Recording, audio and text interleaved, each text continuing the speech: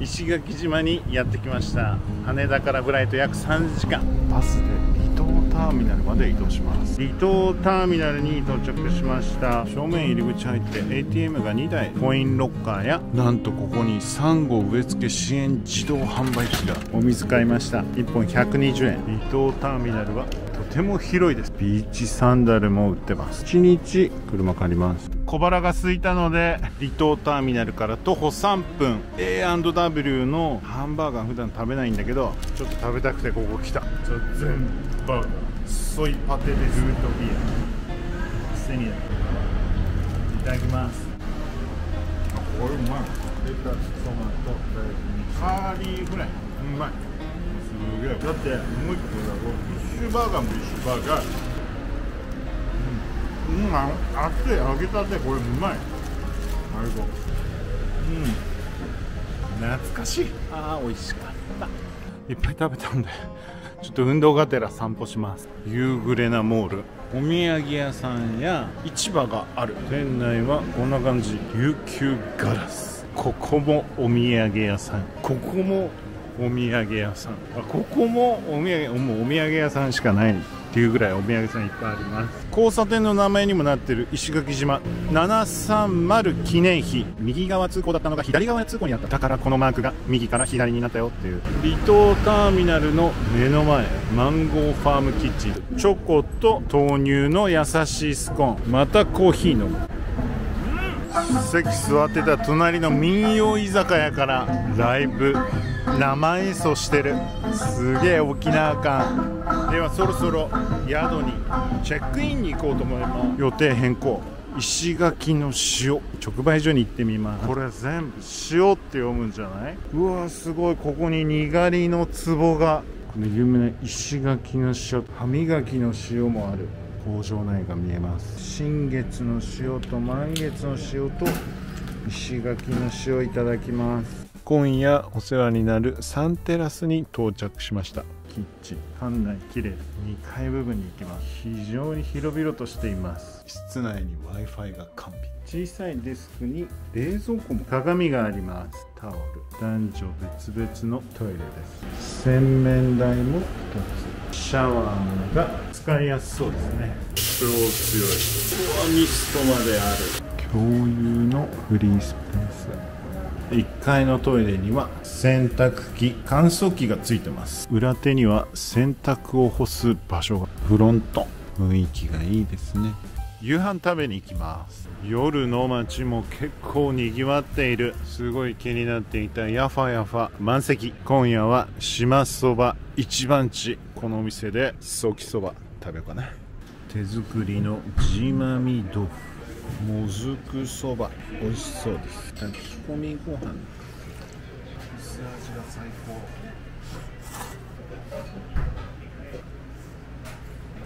非常に香り高い。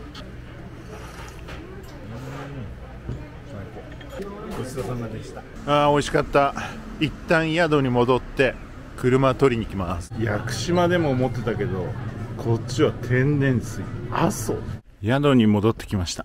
それでは夜の展望台に行ってみたいと思います。到着しました。真っ暗な道を行きますよ。今日は新月だから月明かりはありません。石垣の市内の夜景が非常に綺麗に見えます。フクロウさんが鳴いてます。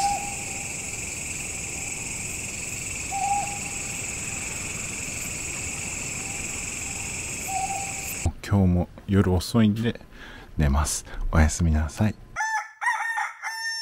おはようございます。朝6時です。これから日の出を見に、出発したいと思います。玉取崎展望台っていうところにやってきました。建物は沖縄の赤い瓦を使った展望台です。非常に可愛い子を見つけました。すごい可愛い。すり寄ってきました。よしよし。こっちに来てと訴えかけている。ちょっと近寄ってみましょうか。ヤギさんもいますたまたま通った道。いい出会いをありがとう。バイバイ。平久保崎の灯台の入り口までやってきました。石垣島最北端。非常に美しい。今何も持ってないけど、すでタバコ。いい景色。見ながらの一服は美味しいですからね。またタバコ手洗いたい。またちゃんとゴミは持ち帰りましょう。ちゃんと手洗いますからね。では最北端から南の方に行きます。石垣市立平久保小学校と平久保幼稚園です。非常に美しい。途中ビーチに寄りたいと思いまして来ましたよ。うわー綺麗ですね。見て、ふかふかしてる、ふわふわしてる。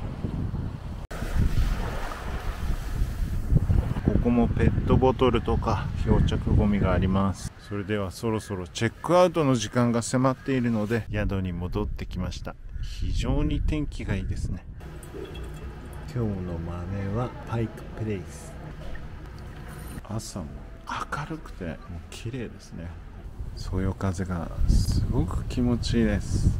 チェックアウト後もちょっといていいっていうことだったので車を置いて近くのお店に行ってみようと思います。有名なさよこのサーターアンダギー、長蛇の列でした。営業時間は10時から。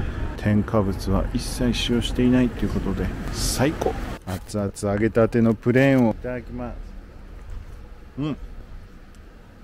サクサクだよこれ。いやーこれ初めて揚げたて食べた。こんなにうまいんだ。やばいね。めっちゃうまいこれ。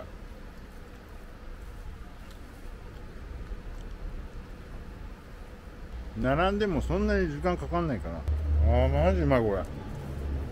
超うまい。宿に戻ってきました。もうチェックアウトしてますけど、コーヒーとまだ熱い。やばいっしょ。マジでうまい。並んでも絶対買ってください。優雅な時間が流れてる。魚さんが内臓が出て死んでいる。今日鳩間島っていうところに行く予定だったんですけど、ちょっと海がしけてて全便欠航ということで、鳩間島になんとか行けないか宿の人に聞いたら、なんとこれからどうするかまた考えます。西表島に渡るか、このまんま石垣にいるかっていうちょっとプランをね、もうちょっと練ろうかなと思ってます。プラン決めた。まず給油する。車の返却完了。では西表島にもう行っちゃいます。13時発の大原行き。ご飯食べる時間がないからなんかお弁当でも買おうと思います。